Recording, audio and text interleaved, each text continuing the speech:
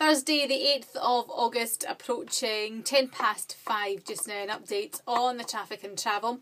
A77, there is some queuing traffic now in the outside lanes on approach to Dutch House roundabout. There's also queuing traffic on the A78 on approach to Dutch House roundabout, that's heading eastbound. In Ayr, Craigie Road is closed from the fire station roundabout. That's causing some problems with the lane closures on Station Road, so it's just something to be aware of.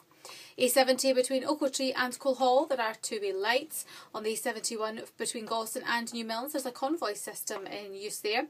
A713 from Dunaskin to Chapel Row, there's a convoy system there. That's affecting your journey from Patna to Dunmellington. A719 in Galston near the A71, look out for the convoy system in that direction. In Kilmarnock, McClellan Drive, there are temporary traffic lights.